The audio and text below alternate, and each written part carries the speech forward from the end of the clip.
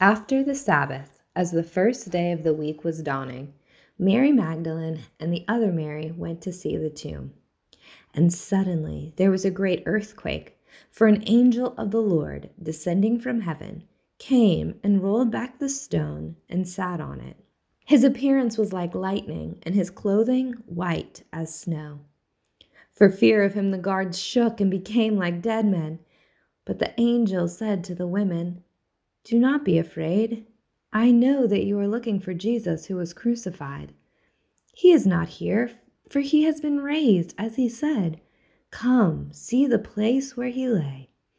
Then go quickly and tell his disciples, he has been raised from the dead. And indeed, he is going ahead of you to Galilee. There you will see him. This is my message for you." So they left the tomb quickly with fear and great joy and ran to tell his disciples. Suddenly, Jesus met them and said, "Greetings." And they came to him, took hold of his feet, and worshipped him. Then Jesus said to them, "Do not be afraid. Go and tell my brothers to go to Galilee. There they will see me."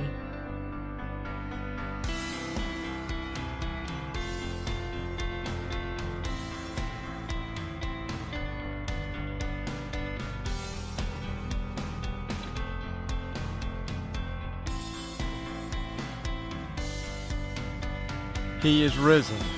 He is risen indeed. Christ is risen. He is risen indeed. He is risen. He is risen indeed. He is risen. He is risen indeed. He's risen. He is risen indeed. He is risen. He is risen indeed. Christ the Lord is risen today. Hallelujah. He is risen indeed. Christ is risen. Christ is risen indeed. He is risen. He is risen indeed. He is risen. He's risen indeed. He is risen. He is risen indeed. He is risen. He is risen indeed. He is risen. He is risen indeed. He is risen. He is risen indeed. He is risen indeed. He is risen. He is risen indeed. He is risen. He is risen indeed. He is risen. He is risen indeed. He is risen. He is risen indeed. He is risen. He is risen indeed. He is risen. He is risen indeed.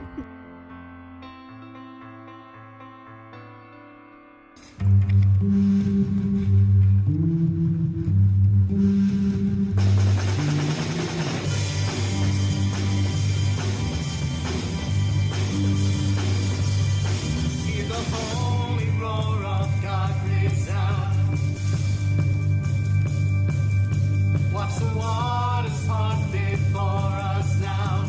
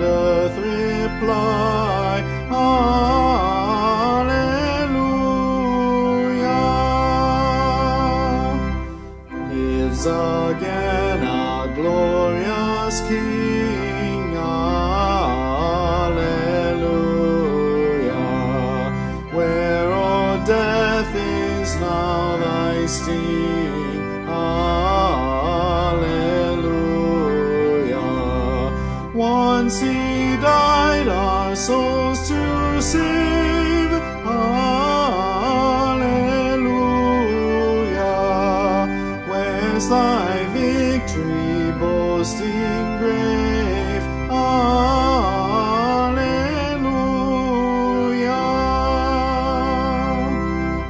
Soaring now where Christ has led. Hallelujah. Following our exalted head. Hallelujah. Made like him we rise. Hallelujah. Ours the cross, the grave, the skies.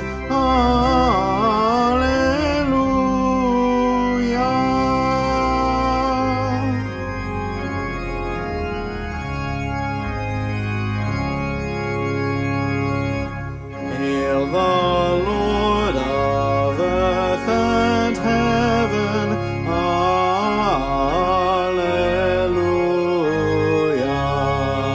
Praise to thee by both be given. Alleluia.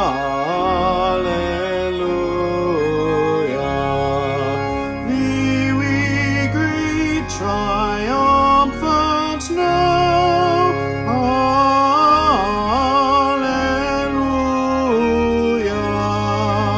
Hail the resurrection now. Hallelujah.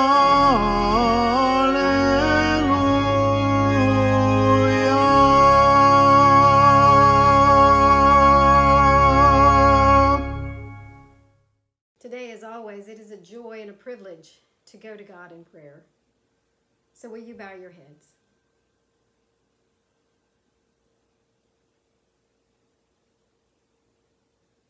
God of life, thank you for this day of celebration. This day when we remember and celebrate the resurrection of Jesus, who was born, lived, died, and was raised for our sake. This is a very different Easter day than we are used to, God. All the things we usually do on this special holy day are not possible for us today. Not because we do not love and care, but because we do love and care. We love you and we love one another enough to sacrifice our typical celebrations for the well-being of others.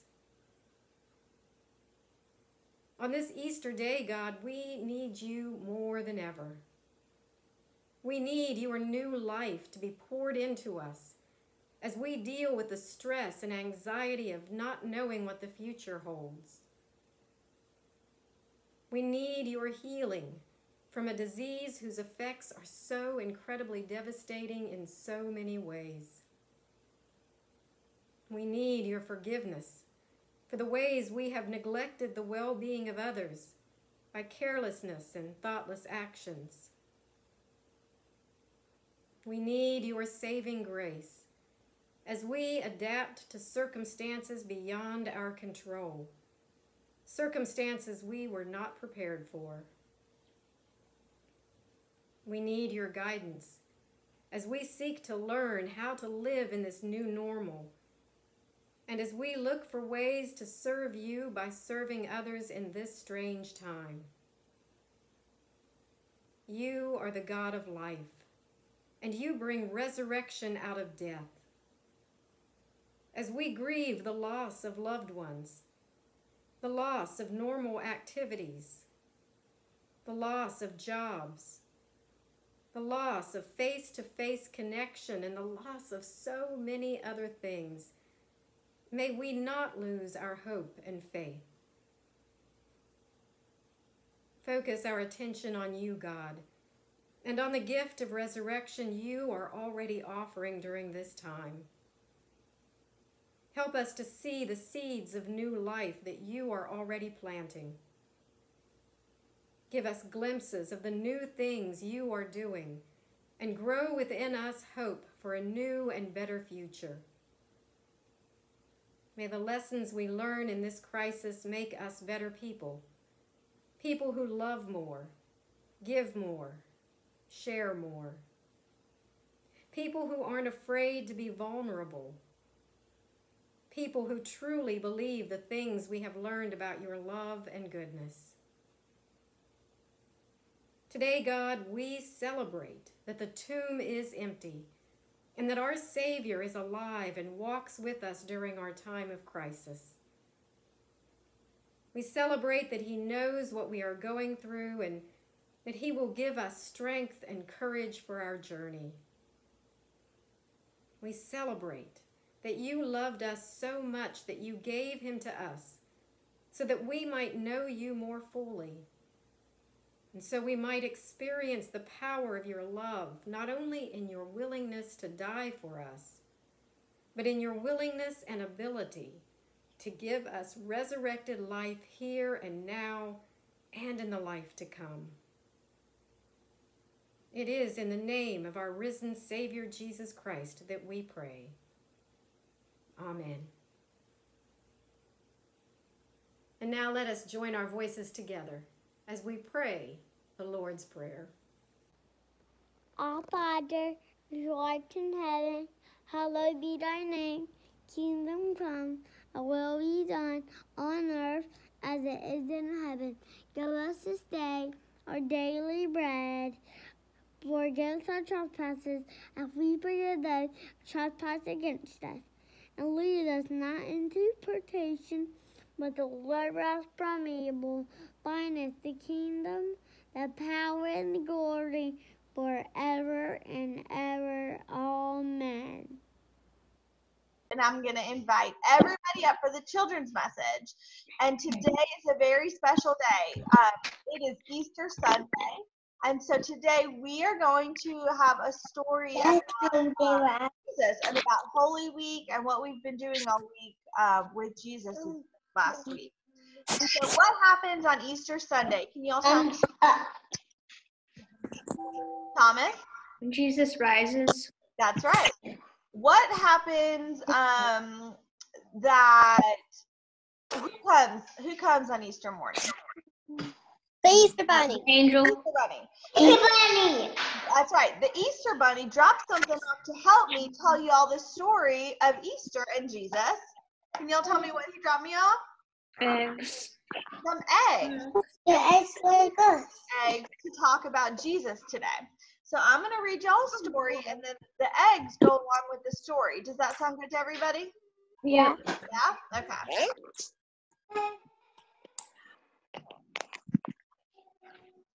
Okay, here we go.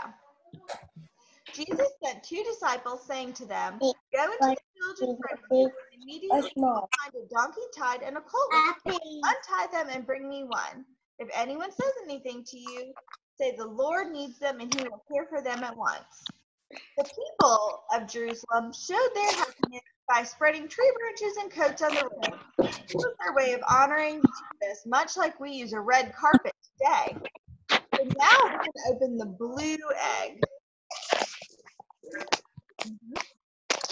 Amelia's going to be my helper today. Can you open the blue egg for us? What's in the blue egg? Can everyone see what this is? No. Donkey. A donkey. Jesus rode a donkey into the city of Jerusalem. So as we get into Easter Sunday, the next egg we have is the light orange egg. After Jesus had been whipped, the soldiers took branches with thorns, twisted them into the shape of a crown, and put it on Jesus' head. Again, Jesus' blood. We know that because Jesus was the Son of God, he could have stopped the men from hurting him, but he let them continue. Do you all know why? Because even though he hadn't done anything wrong, he had not sinned, Jesus was taking the punishment for all the things that any person had ever done or will ever do, and that includes all of us. So as we open the orange egg, can y'all see this? It's a crown. Now let's find out what could be in the green egg we have here.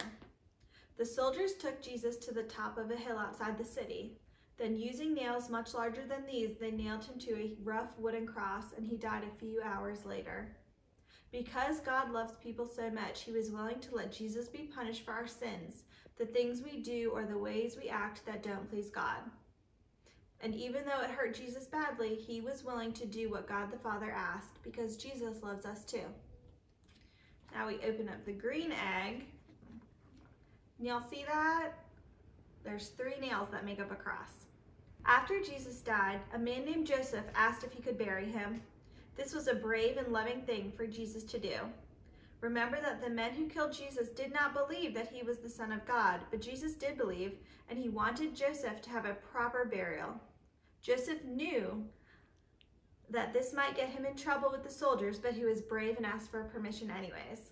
Joseph wrapped the body of Jesus in a cloth and buried him in a tomb cut out of rock, like a shallow cave. Jesus went away sad because Jesus was dead, and he wondered what would happen next. In the light blue egg, we see a piece of linen cloth, just like Joseph had used with Jesus. The next day, 2 women came to the tomb of Jesus, and they were surprised. The heavy stone had been rolled aside, and the tomb was empty. Jesus' body was not there. The angel told them he has risen. Jesus had come back to life. This was the promise that Jesus made to his disciples at their special dinner just a few days before. That he would die, but he would come back to life to show those who believe in him that they would live forever too. Someday, because he died for us, we can meet him and thank him in heaven. And that is the story of Easter, and it is all true. So our last egg we have is the white egg. Now, based on what we've talked about before and what I just read to you, what do y'all think is in the white egg? It's empty, just like the tomb, as a reminder that Jesus has risen for us. Dear God, thank you for sending your Son to save all of us. Thank you for letting us gather and pray together when we cannot be together in person on this very special Easter Sunday. We love you, and we can't wait to see each other again. Amen. Amen. Amen. Bye, everyone. Thank you guys so much for doing this. My name is Marianne Leventree, your financial administrator. When this pandemic hit, the uncertainty that you felt, the church staff felt also. Would we be able to remain in ministry? Would we still have jobs? As a church, you responded generously. Each day, I am overwhelmed and humbled by the ways you have stepped up. I believe, despite the challenges, we will become stronger when all this ends. I am standing in the sacred place, the chapel of St. James. Although we cannot break bread together right now, we are still in communion and we are still in ministry. So whether you give by mail, online, or automatic deduction, your generosity helps St. James to bless our community. Thank you.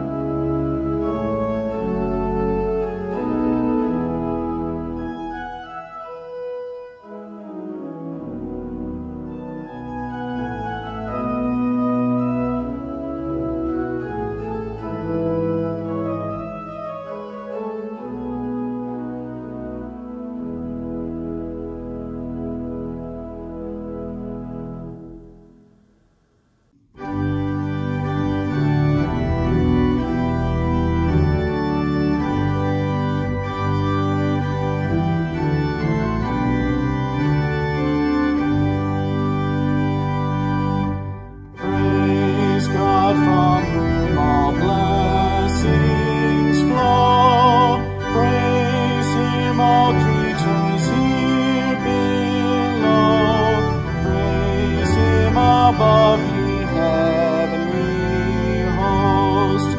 Praise Father, Son, and Holy Ghost. Amen.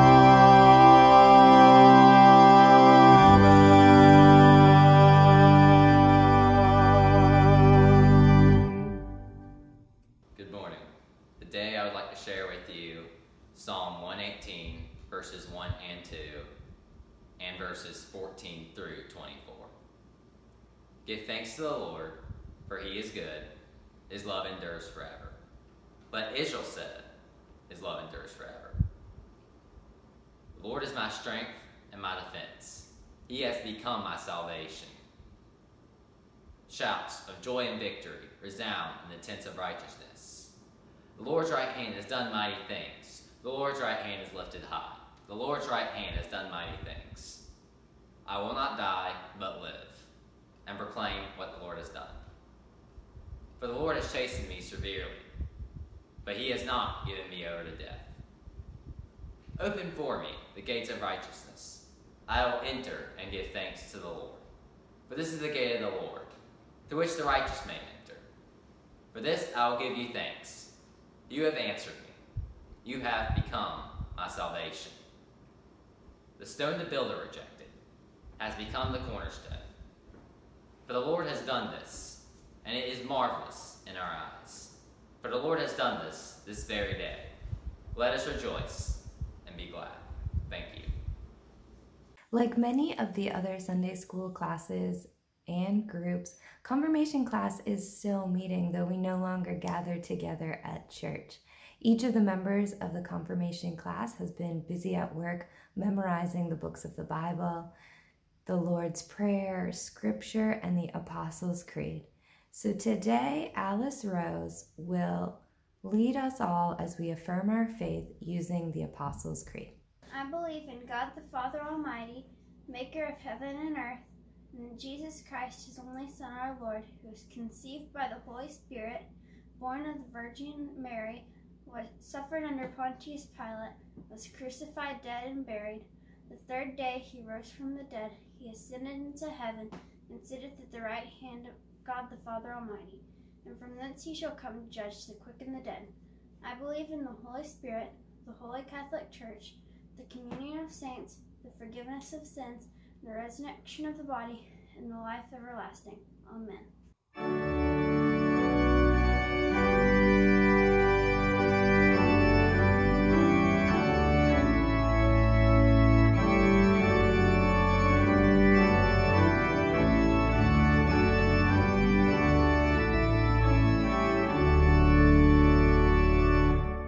Crown him with many crowns, the Lamb upon his throne.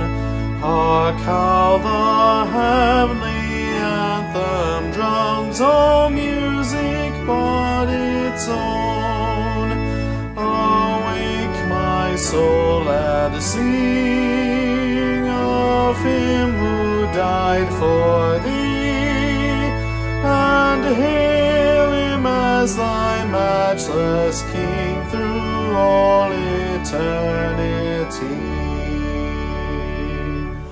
Crown him the Lord of life, who triumphed o'er the grave, and rose victorious in the strife for those he came to save. His glories now we see, who died and rose on high, who died eternal life to bring, and lives that death may die. Crown him the Lord of peace, whose power a scepter sways. From pole to pole that wars may cease, and all be prayer and praise. His reign shall know no end, and round his pierced feet Fair flowers of paradise extend their fragrance ever sweet.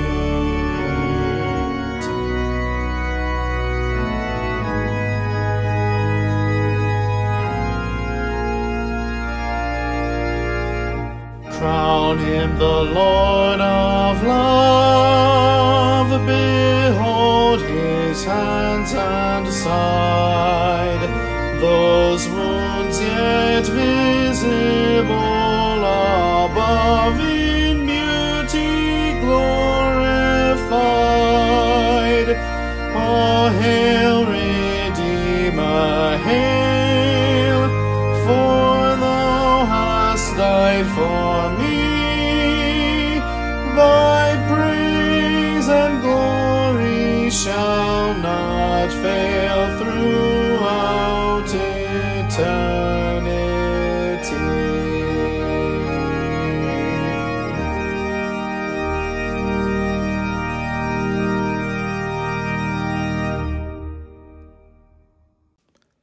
Our gospel lesson today is from John's Gospel, the 20th chapter, verses 1 through 18.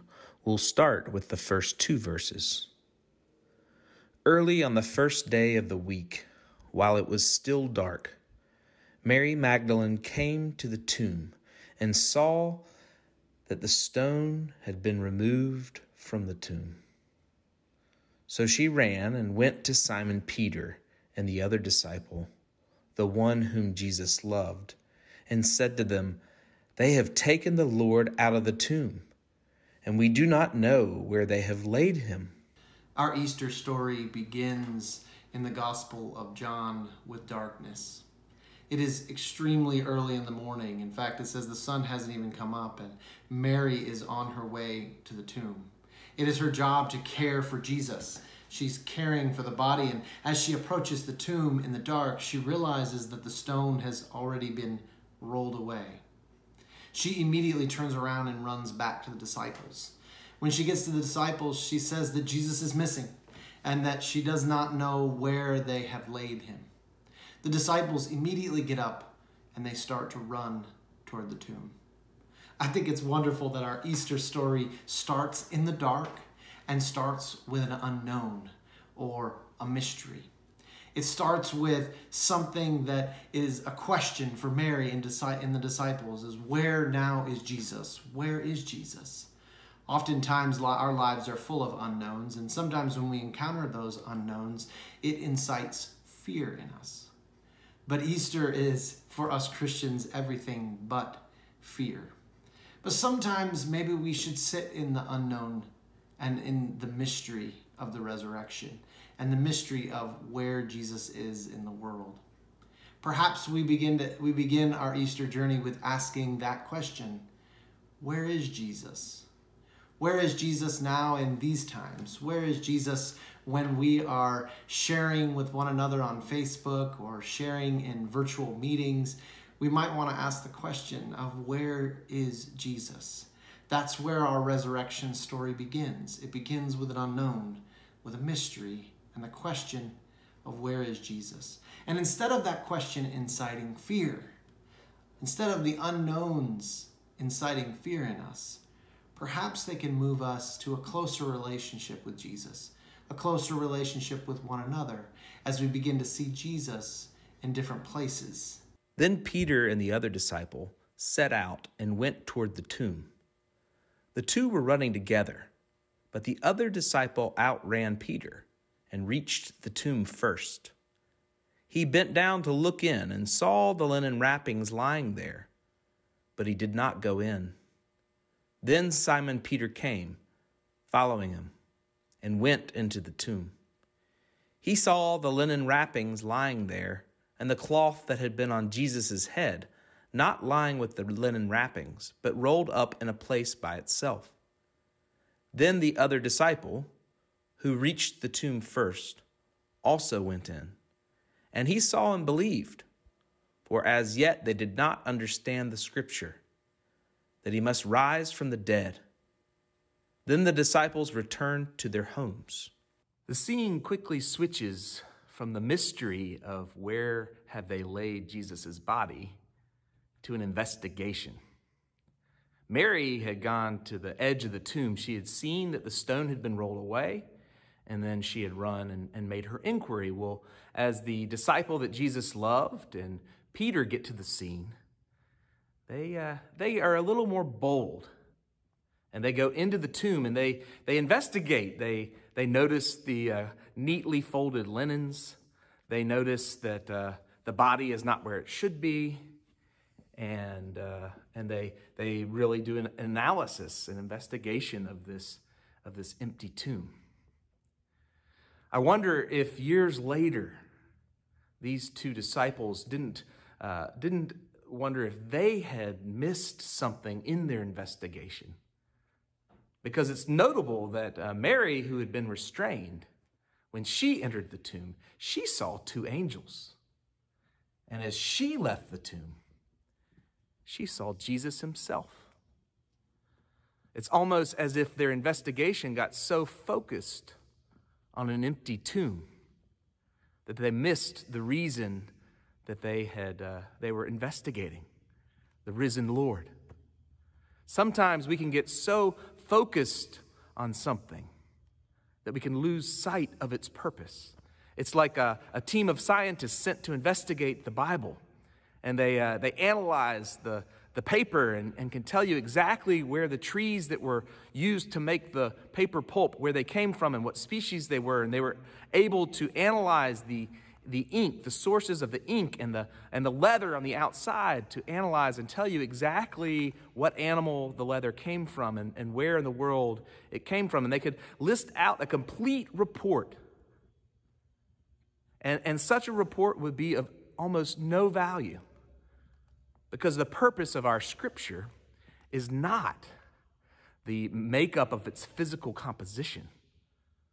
The purpose, of course, is that contained within that physical composition are words that are the Word. My brother and a friend of ours one time engaged in an important rite of passage, the making of a pecan pie from scratch. And so they labored over their work all day long, and they were so proud as their pie came out of how beautiful it was, and they wanted to capture this moment forever. And so what they did was they took that pie and they held it up. And as you can see, in the holding up of that pie, things did not go as planned. And the pie spilled out. They were so focused on capturing this moment of beauty. They were so focused on their beautiful pie that they missed out on the reason for the pie, for eating. Friends, I'm standing today in a space that is normally on Easter Sunday chock full of people. This is a space where we would literally have hundreds of people. Every chair you see behind me would be full and spread out. And I know that many of us are lamenting that we're not here or not in our sanctuary, and rightfully so. But what I'd say to you is, remember that this space, in many ways, is the empty tomb. We don't gather in the Christian Life Ministry Center or in the sanctuary in order to fill it. We gather in those spaces because the tomb was empty. And so in some ways, as we celebrate Easter this year, our call is to remember that the church is the empty tomb, and that the Lord is risen. The reason that we celebrate Easter has not been diminished in the least.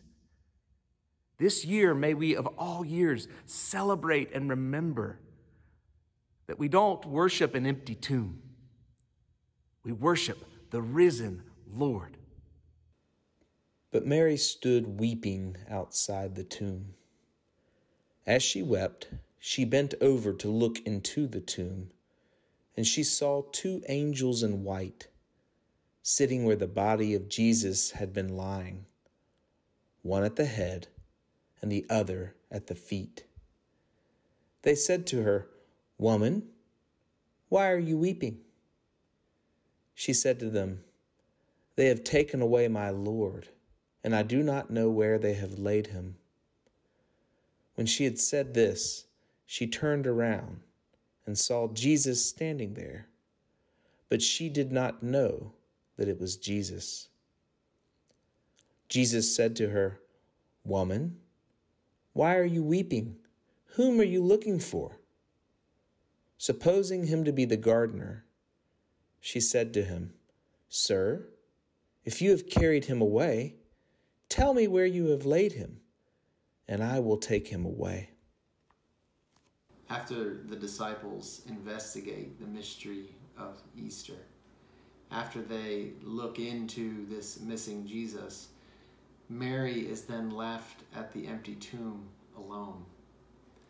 As she sits or stands there or is in that space all alone, I think the reality of Jesus being gone, of her Lord missing, starts to set in for her, and she begins to weep.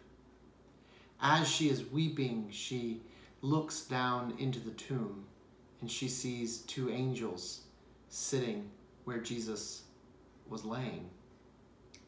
They ask her, they are focused upon her weeping, and they ask, "Woman, why are you weeping?" She proceeds to tell them, "Because my Lord is gone, and I do not know where they have laid him." As she continues even to weep, someone comes up behind her.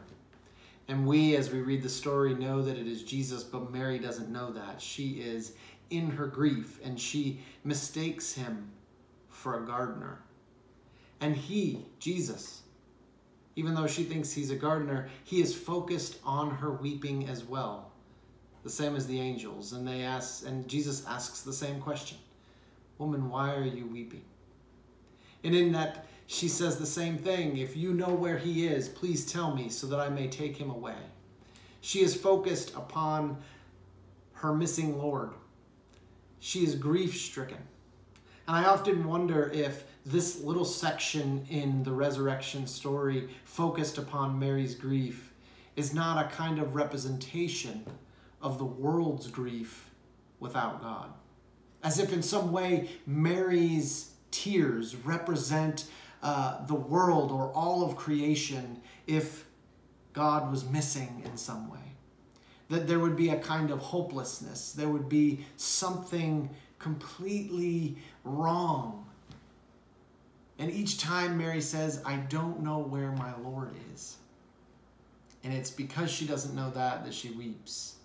And I imagine for all of creation, if we did not have the Lord, there would be weeping. But in the midst of her weeping, this one who stands behind her, this one who asks her about her crying and her weeping, is the very one that she is looking for. It is the one for all of creation that allows us to have hope. Jesus is the hope for Mary and stands directly behind her. So she, in her loneliness, in her grief, really, she is not alone. And the same for us Christians thousands of years later. Because of the one who stands with us, we are not alone. We are not hopeless. Jesus said to her, "Mary." She turned and said to him in Hebrew, "Rabboni," which means teacher. Jesus said to her, "Do not hold on to me, because I have not yet ascended to the Father. But go to my brothers and say to them, I am ascending to my Father and your Father, to my God and your God." Mary Magdalene went and announced to the disciples, "I have seen the Lord." And she told them that he had said these things to her. Mary's yearning to see Jesus is fulfilled when she realizes that the gardener who has come to her is in fact Jesus. "Mary," he says, and she recognizes him in that moment and says, "Rabboni," teacher. Peter and the disciple whom Jesus loved had not found Jesus where they expected him. And so they had gone home. And John tells us in the next section of his gospel that not long after Jesus had revealed himself to Mary, he goes to their home and reveals himself to them. And then Thomas wasn't there. And so John tells us that not long thereafter, Jesus comes again and reveals himself again so that Thomas too will know that he is risen. We have a word for this work. We call it grace, God's unmerited gift to us. And Jesus' continual coming to us, his continual revelation, his resurrected appearances to us, his invitation to resurrection life is grace upon grace. Grace has been God's way since the beginning, for it was by grace that God created humanity in the image of God. We didn't deserve to be created. God did it out of an abundance of love, grace. And by grace, God made a way for Noah and his family when the world seemed stained with sin, a way for them to rebuild and renew through the ark. It was by grace that God invited Abraham and Isaac and Jacob into a covenant relationship, that they would be his people and God would be their God. It was by grace when the Israelites were suffering under slavery to Egypt that God would send Moses and deliver the people from slavery. It was by grace when the Israelites had turned away from God that God would send judges and prophets to invite the people to turn around and worship the Lord their God again, grace upon grace upon grace. And then the height of grace itself, grace embodied, when God, through the Son, chooses to be fully human, to walk among us, to be one of us. And when God is betrayed and dies, God could have chosen to go away forever, to end this world. But instead, what does God choose to do but to overcome death through the resurrection and to come again and invite us into resurrection life, grace upon grace upon grace. That story in the Old Testament where Jacob had betrayed his brother Esau, and he had fled the country and made his way over where he met his wives, Leah and Rachel. And then they were making their way back, and he knew Esau was going to be there, and he knew Esau had every reason to be angry with him. And as he's making his way, he's making preparations in case Esau wants to kill him and his family. And he sees Esau at a distance, and Esau, who had every right to turn his back on Jacob, who had every right to come at him and hurt him, Esau runs to Jacob. And of all things, Esau gives his brother a hug. That is what Jesus does for us, friends. Jesus comes to us, even when he could have turned away, even when he could have met us with wrath. Jesus comes, grace upon grace upon grace. Jesus doesn't meet Mary where she expects to see him. Jesus doesn't meet Peter and the disciple whom he loved where they expected to see them. Instead, Jesus comes to us. He doesn't sit back and let us discover him. He comes to us by grace and meets us in the most unlikely of places. Perhaps it's not in the sanctuary that he meets us, but instead in the narthex. Perhaps it's in the parking lot that Jesus meets us. Perhaps it's even in our homes on Easter Sunday that Jesus comes to us. But this much is true. Just as Jesus meets Mary in the garden, just as Jesus meets Peter and the disciple whom he loved and the other disciples in the home, Jesus comes to us too, because not even death can keep him away from us. The grace and the love of our Lord Jesus Christ cannot be defeated even by death, for the Lord is risen. The Lord is risen indeed. Amen.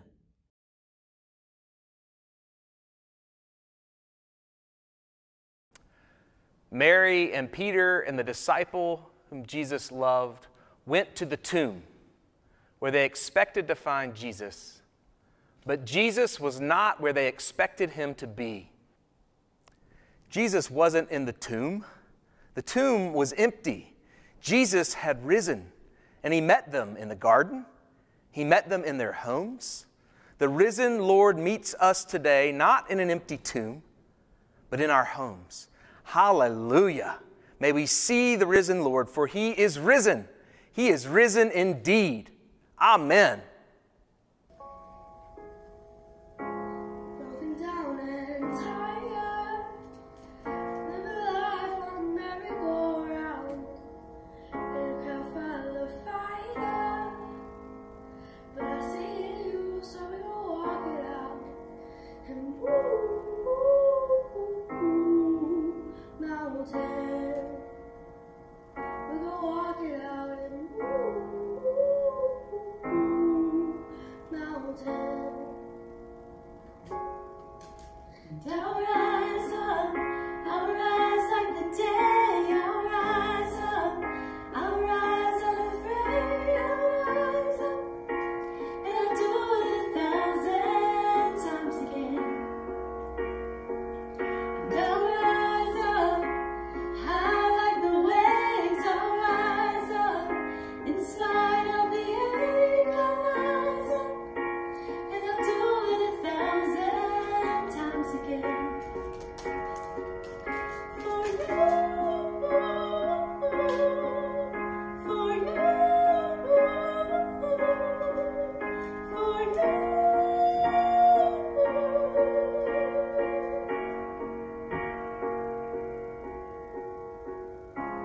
Silence isn't quiet, but it feels like it's getting hard to breathe. I know you feel like dying, but I promise we'll take the world to His feet. And mountain, bring it to His feet. And mountain. And I'll rise up, I'll rise like the day. I'll rise up, I'll rise unafraid. I'll rise up, and I'll do it 1,000 times again. For you,